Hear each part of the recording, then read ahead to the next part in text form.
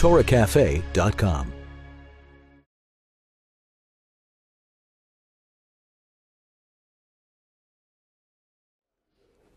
Today, I'd like to share with you a little the mitzvah of, which is the first mitzvah we do when we start in the morning, which is the mitzvah of Netilat Yadayim. One of my favorite mitzvot. It might seem at first glance a very, very simple act that we do in the morning, which is basically to take a cup and hold it with our right hand, fill it up, give it to our left hand, wash our right, then our left, then our right, then our left, then our right, then our left. And then we say, after drying our hands, of course, we do a first Netilat Yadayim in the morning while waking up.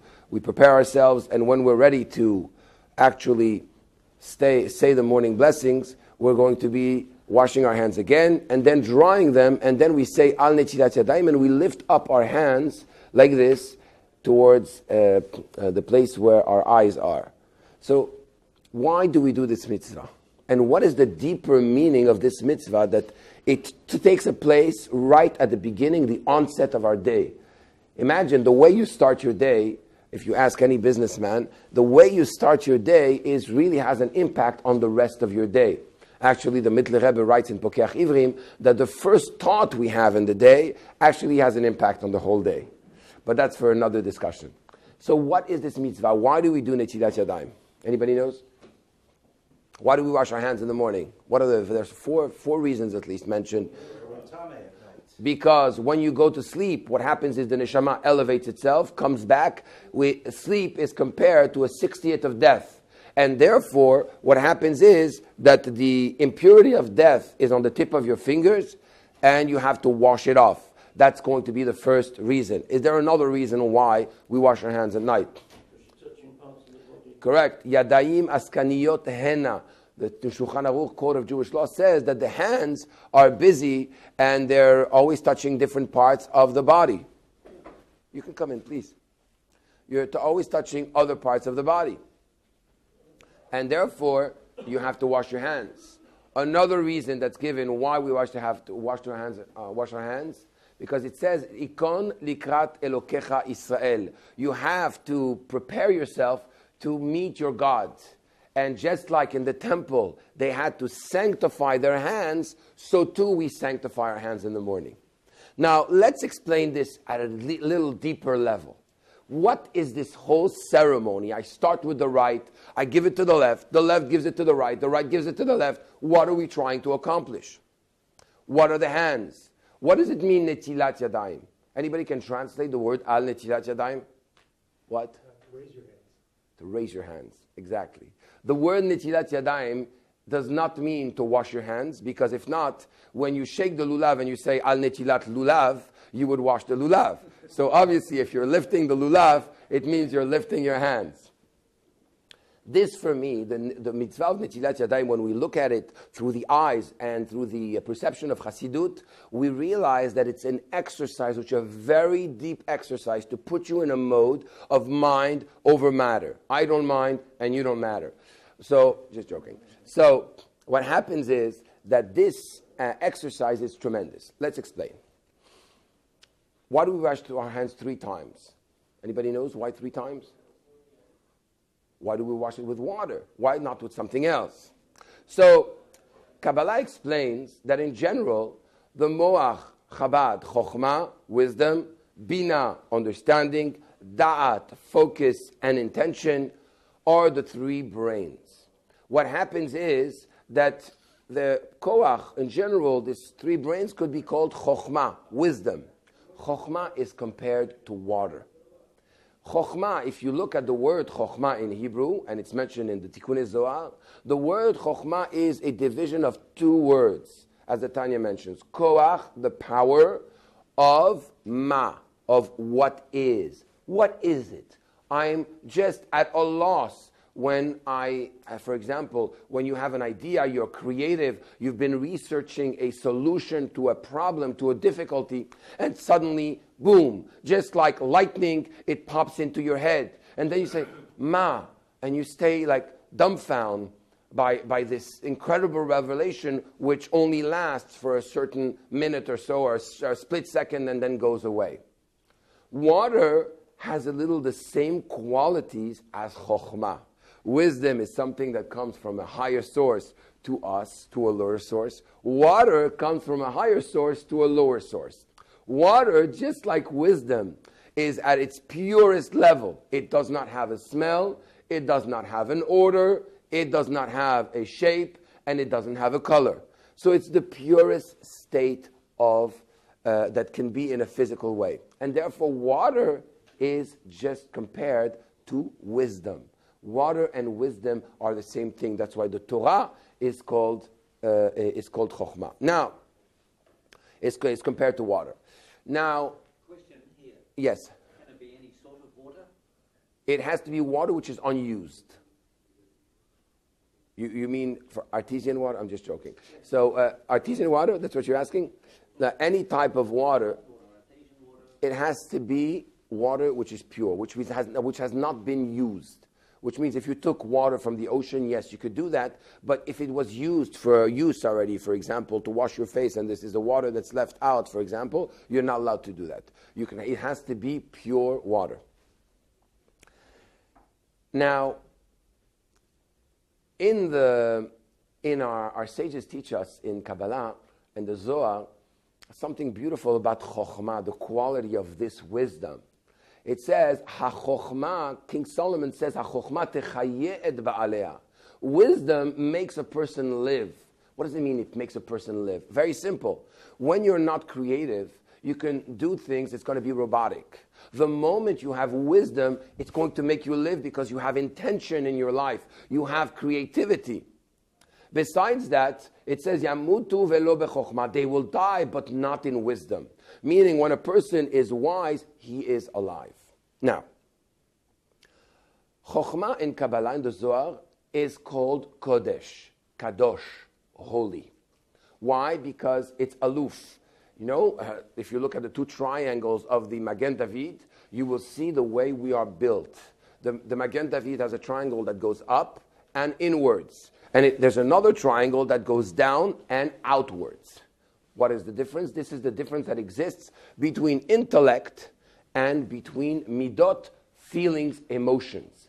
Emotions cannot be shared by a person by himself. He needs an individual outside to be able to express his emotions.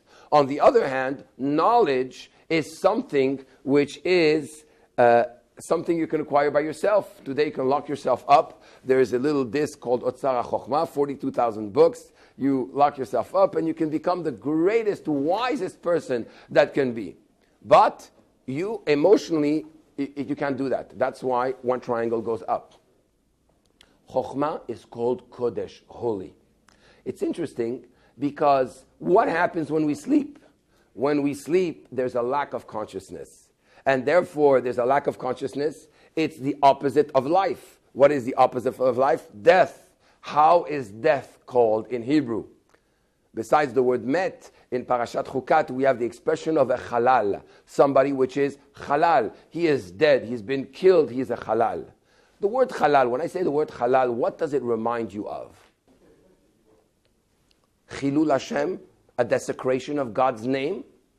Chilul Hashem. Chilul, there's another expression, Khalil. Does anybody know what a Khalil is? A flute. What is the common denominator of a flute, a dead person, and a desecration of God's name? They're all empty. They're void of something. A flute is void of space, and therefore it's a flute. Chilul, a halal, a dead person is void of life. And a Chilul Hashem is a desecration of God's name. It's void of God's presence. Therefore, the word halal is empty. Empty of consciousness. And therefore, when I go to sleep, there is a tum'ah. There's an impurity. I'm closed up. I have to wake up the consciousness again. And that's why we use water, which is compared to wisdom, to chokhmah, because of its purity, in order to liven us up, in order to bring us to life in the morning. That's what wisdom is. Now, what we want to accomplish really is that wisdom that we have and that knowledge and understanding should be able to dominate the emotions. We get very confused. We get very uptight. Anybody that has the bad custom of going to sleep watching the news wakes up very nervous. Stop watching the news. At least diminish it. Don't do it before you go to sleep. So like this, you can wake up like another person. The first thing you want to do is to be able to control your emotions. We are, Baruch Hashem, very active, but at the same time, there's a lot of stressful things happening. How do you control your emotions? So God gives us an exercise which is extraordinary, a mitzvah called Netilat Yadayim. Lift up your hands. How do we do this mitzvah? In the Patach Eliyahu, in the Akdama, in the introduction to the Tikkunei Zohar, it talks about how we are made in God's image. Chesed de ro'a yemina. The right hand represents kindness. Smola, gvura de ro'a smola. The left hand represents severity, concealment. Tiferet gufa. The power of synergy is the torso that brings both together. Avraham is the right hand.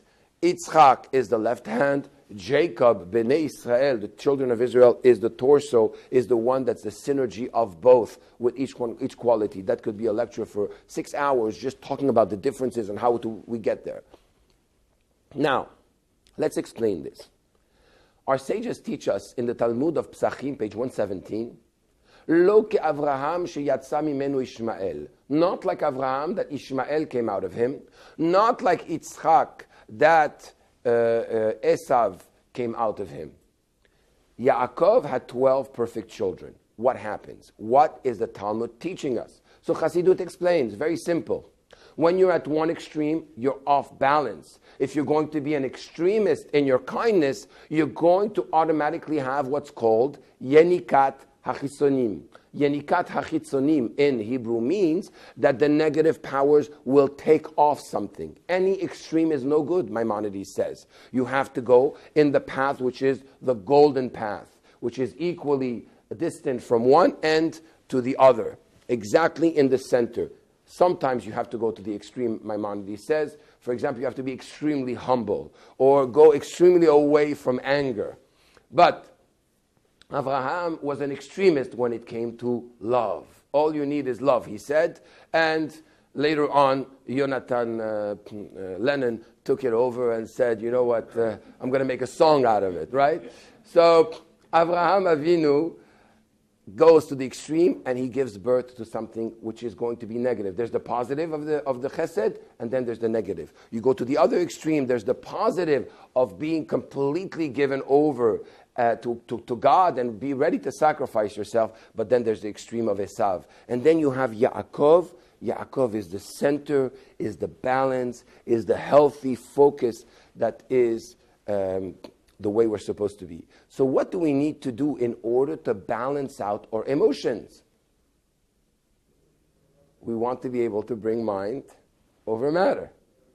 The mind itself is, you know what it says? It says in the Mishnah. The Mishnah says, Yagia kapecha kitochel ashrecha vetov lach. Your hands will work. You are happy and it's going to be good. You're happy in this world and it'll be good for you in the world to come. What does it mean your hand will work? Many times our mind is involved in so much in the physicality that we get caught up in it. And we get caught up in all these things. Why was Moses a shepherd? Why was King David a shepherd? Why were Avraham, Yitzchak, Yaakov, all the 12 tribes shepherds? Why? The leaders. They could have been CEO of a big company. What, they have to be a shepherd? What type of a job is that? The answer is that they wanted to be able to have a work where their hands are involved, but the mind is free to think about the greatness of God and to be able to bond and connect to God. And that's why, according to some commentaries, when Moses saw the burning bush, this burning bush was burning for a while already. The only thing is, everybody was busy, carpooling, they were investing, right? How many camels? The camel stock went up, and then this stock went down, and so on and so forth. Everybody was busy. So they didn't have time to notice the extraordinary phenomenon that was happening before their eyes. Moshe Rabbeinu asura ve'er'e et hamare hagadol. Because he was a thinker, he was able to step back and actually look at the phenomenon and actually appreciate, internalize it, transform it into his life. What happens then? God speaks to him. You want God to speak to you? Take time. The enemy of man is time. We don't put our mind, we don't have no mindfulness in what we do. We're so busy trying to be human doers instead of human beings, which the whole Chabad is what is all, Chassidut Chabad is what is all about mind over matter. You have to be able to control your emotions. Sometimes in the middle of the day, we're going to get a phone call and we're going to get upset, and that's going to catch us and it's going to irritate us. How do you control this? How do you overcome the emotion? Not to go to one extreme or the other. You have to have an anchor. The anchor is the way you start your day. How do we start our day? We do, after Modani, we do Netilat Yadayim. After preparing ourselves, as we explained before, we do Netilat Yadayim. We want to be able to internalize things. We want to become thinkers. If we become thinkers, if we start using our minds in a much more mindful way, even if it's a few minutes a day, we are able to affect our day and become a master of our day. Of course, the ultimate master and the only master is God. But we want to be able to connect to that reality. There's my Rabbi, Alav Shalom, Rav Moshe Rubin, was a great Chassid, a very, very special Chassid. I'm from Montreal originally. And before I came close to Chabad, I was about 15 years old. I went to the yeshiva and I saw a Chassid pray. How did he pray? I saw a man for an hour and a half, 2 hours praying and just saying the words and saying them over again. The Rebbe once gave him $2 for saying the words twice, because whenever he would not say it with the right intention the first time, he would repeat it again in order to make the experience a special experience. We want to create a relationship. In a relationship, there's two people. There's two people. Now, what does it mean, two people? It means that I have to be there and I have to be able to relate to you. In order for me to relate to you, I have to be at peace with myself. And then when I'm at peace with myself, I'm wholesome myself, I can connect to you in a wholesome way. And I'm all over the place, that is not possible. How do you accomplish that? We accomplish that through what's called in Chassidut, Hitbonenut meditation.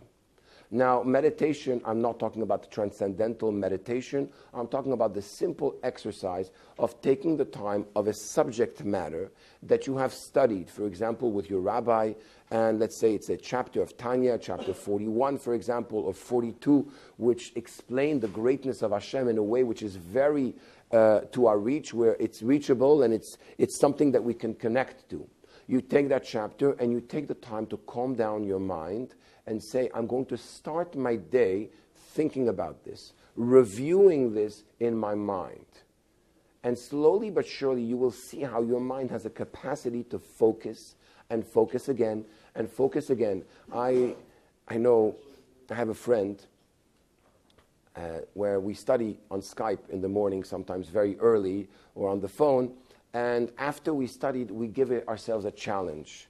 I call it the 1 minute challenge. What's the 1 minute challenge? After we reviewed our studies and we know what we're talking about thoroughly, we say to each other, we're going to try to meditate on this 8 times during the day. We never get to 8 times, maybe to 4 or 5 times. And as soon as I meditate on that point, I'm going to send you a little message, a little text message saying, Chay, I did it.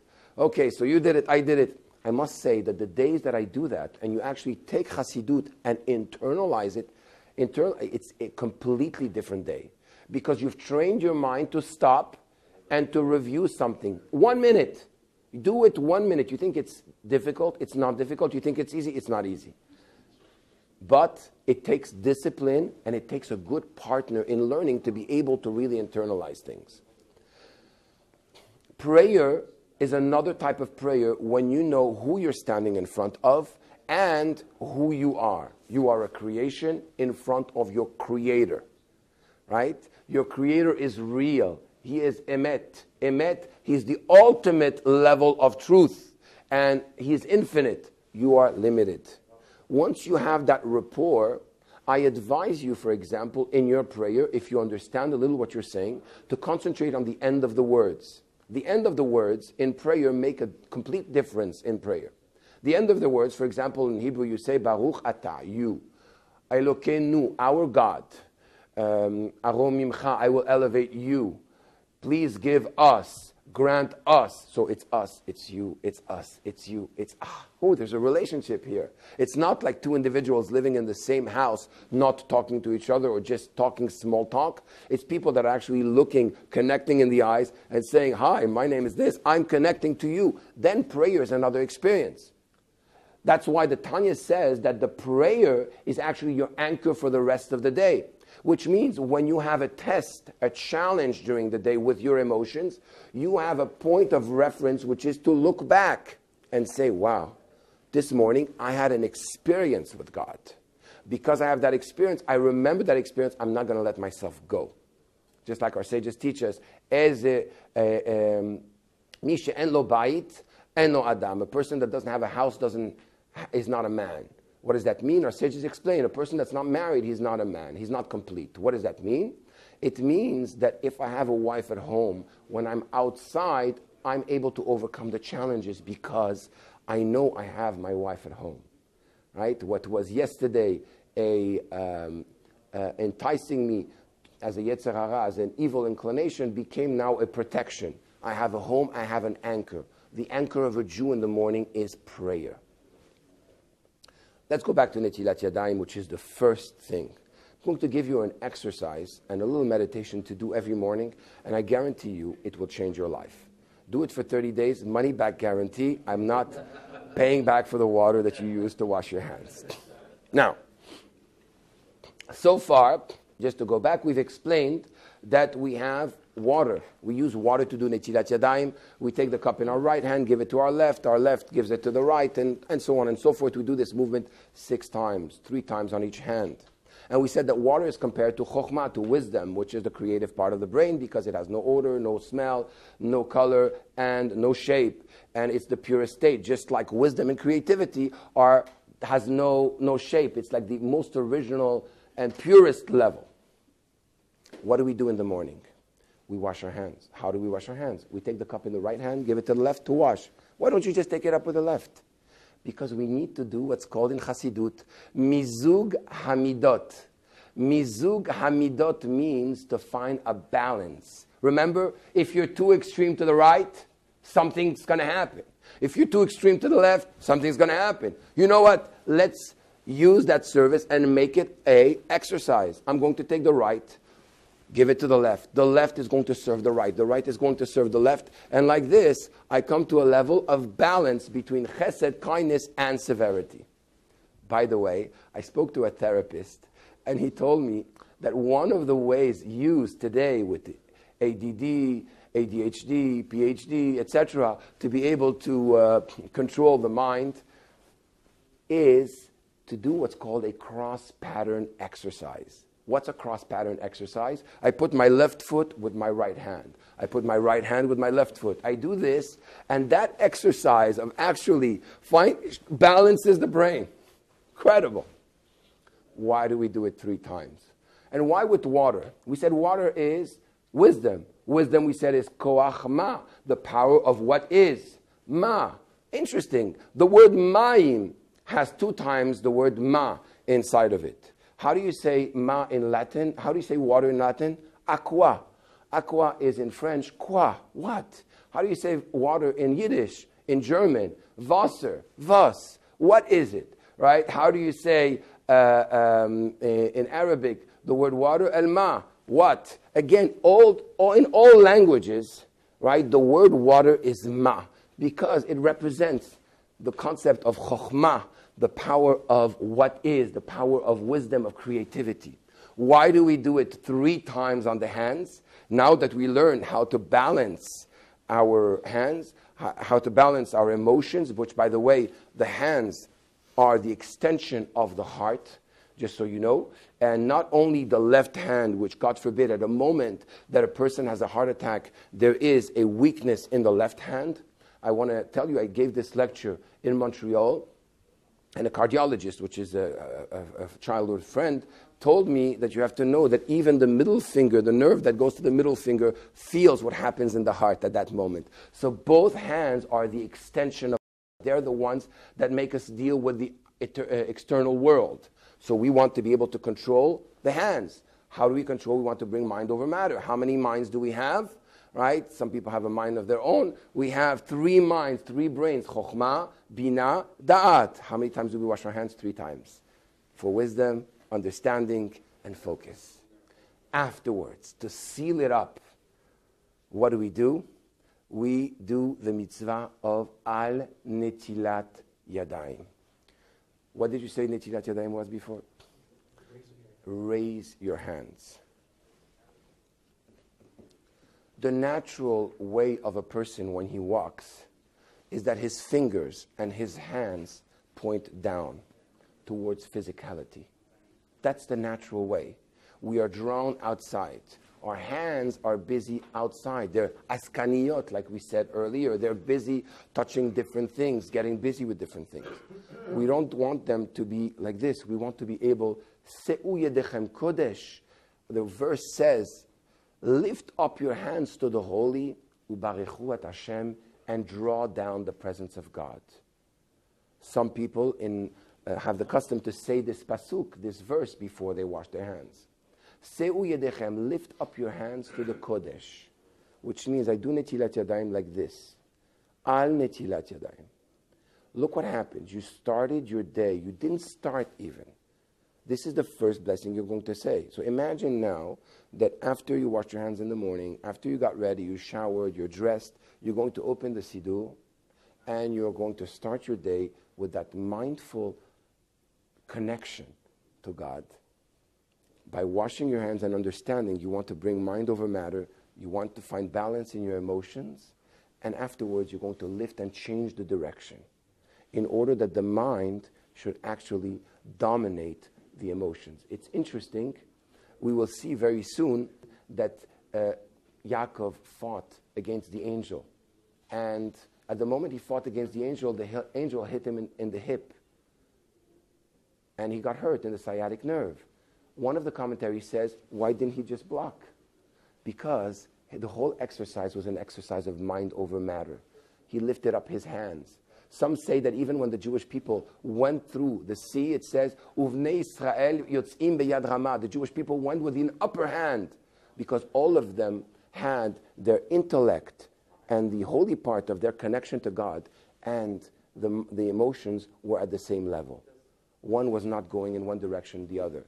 And therefore, when you do that exercise, just lift up your hands and think for a second.